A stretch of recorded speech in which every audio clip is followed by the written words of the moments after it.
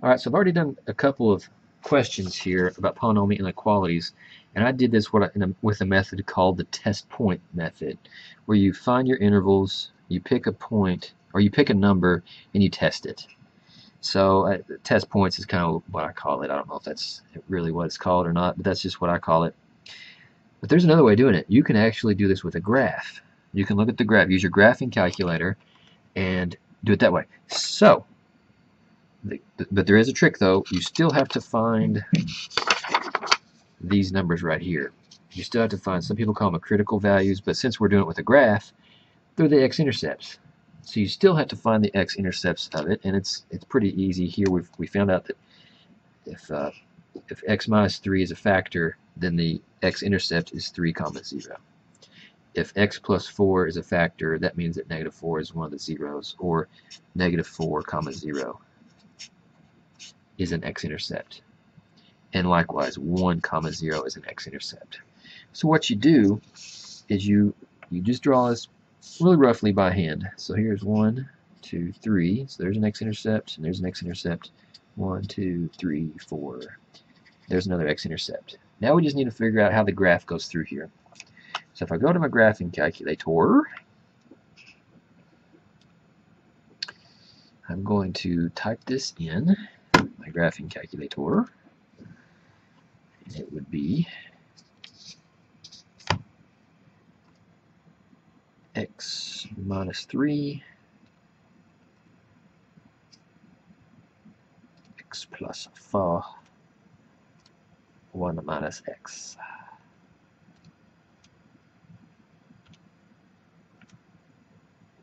There's the negative 4, the 1, and the 3. So looks like it comes down this way. It's off the charts, but I'm just going to make it curve back around. It doesn't have to be exact, because all you really care about is what part of the graph is above the x-axis and what part of the graph is below the x-axis. If you look back, this says you want to know what x values correspond in such a way that when you plug in the x value, you get and you multiply it all together, you get a number that's less than or equal to 0. And looking at the graph, even though you might not think it, it actually tells you. For instance, what happens if I plug in a negative 1? Well, you know what? I don't know what value you get, but I do know that the y value for this point is a negative. Right? That makes sense? Negative 2. If you plug a negative 2 in for x, right there, right there, right there. I'm not for sure what happens, what actual value you get here, but I do know, since the graph is down here, that the y value is negative. Remember, all these values here, the y values, they're all negative y values. Anything you pick between negative 4 and 1, anything you pick is going to give you negative y values. You go to your table on the graphing calculator and verify that. You're going to get negative y values. Right? You're going to get negative y values. Anything between 4 and 1. And what's so great about that is less than 0 is negative.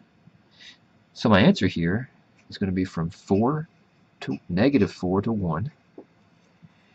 And where else is the graph negative? Looks like when I pick numbers out here. Right, I can highlight it. Maybe it's a little easier if I highlight it. This part is negative, and this part of the graph is a negative part of the graph. Right, from 4 to 1 and from 3 to infinity. So your answer then, in your answer box, is negative 4, 1, union, 3, comma, infinity.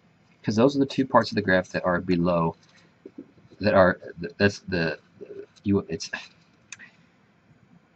part of the graph here is below the x-axis. I call it a negative part of the graph, and you want negatives because it's less than. And if the inequality symbol had been flipped, you would look at what was above the x-axis. So let me write this out. Let me see. If I have this or this, right, a less than 0 or less than or equal to 0, I'm looking for below the x-axis.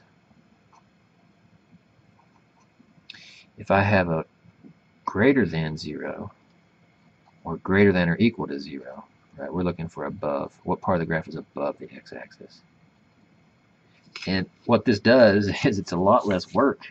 My God, you got to, in the other method, you got to pick a number from each one of these, plug that number in up here and see if it works. It's a lot more work to do it like that. So the other example I gave was this guy. Right, and I already found those x-intercepts. Right, so I'm going to assume that you can do that part.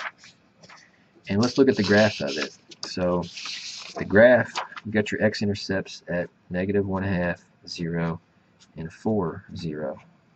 So if I look at the graph of that, -1/2 would be right there, +4 would be right there, and the graph comes in like this. All right, and since you have, I would graph this right here. This is what I would graph, this part, not this. I graph this, okay? And since it's a +2, it opens upwards. So that's how I know how to do it without a graphing calculator. It says less than 0. So remember what that means? The part that's below the x-axis. Well, this part corresponds from -1/2 to 4. So the answer here is -1/2 to 4. There you go. It seems a lot easier, and it is, in my opinion. I always do these things graphically.